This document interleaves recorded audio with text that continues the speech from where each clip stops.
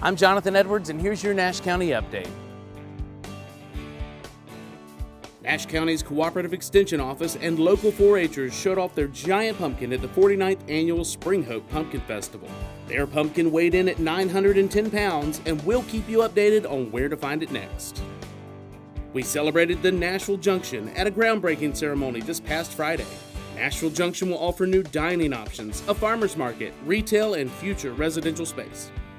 The Nash County Planning and Inspections Department kicked off its comprehensive plan study that will help shape the growth of Nash County for the next 20 years.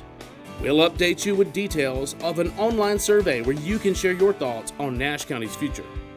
WRAL Digital Solutions is back in town working with our Economic Development Office to highlight the quality of life that we have in Nash County.